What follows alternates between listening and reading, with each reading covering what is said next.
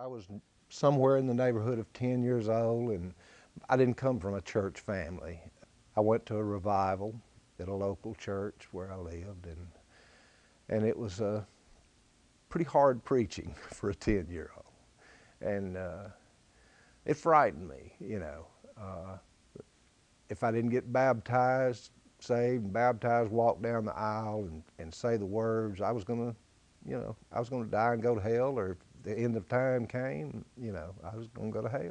And I knew what that was, and it scared me to death. And so, I took care of it.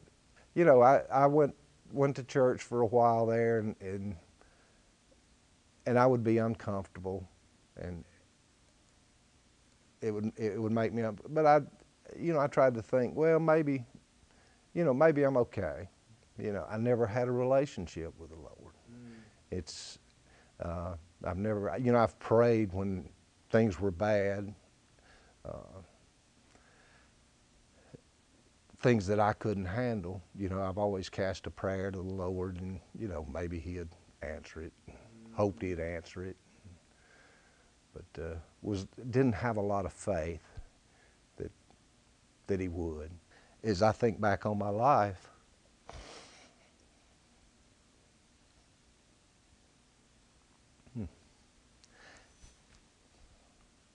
He was always there.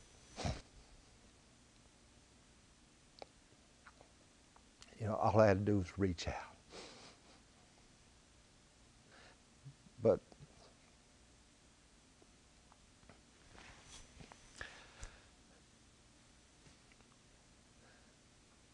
But September the 22nd, Monday, is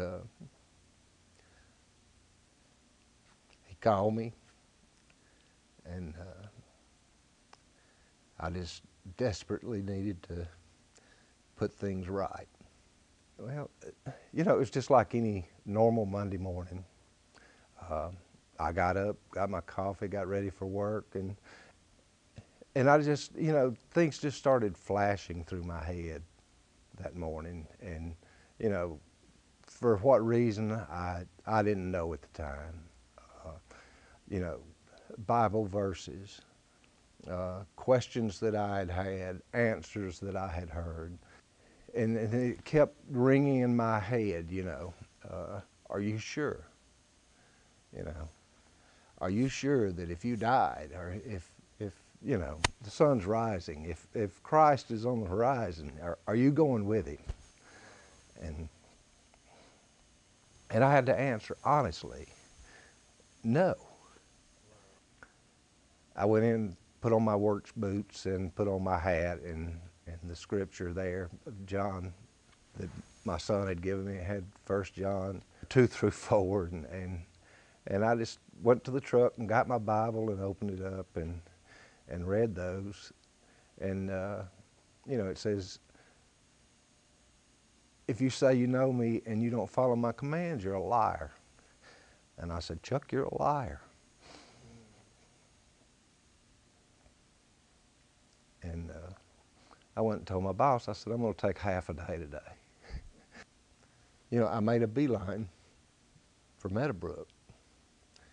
And James was here, and I told him what I felt, where I was in my life.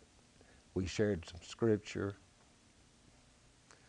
We went to our knees. I surrendered to God and asked Jesus Christ into my heart. Chuck, who is your Lord? Amen. And upon that profession of faith, I baptize you, my brother, in the name of the Father, and the Son, and the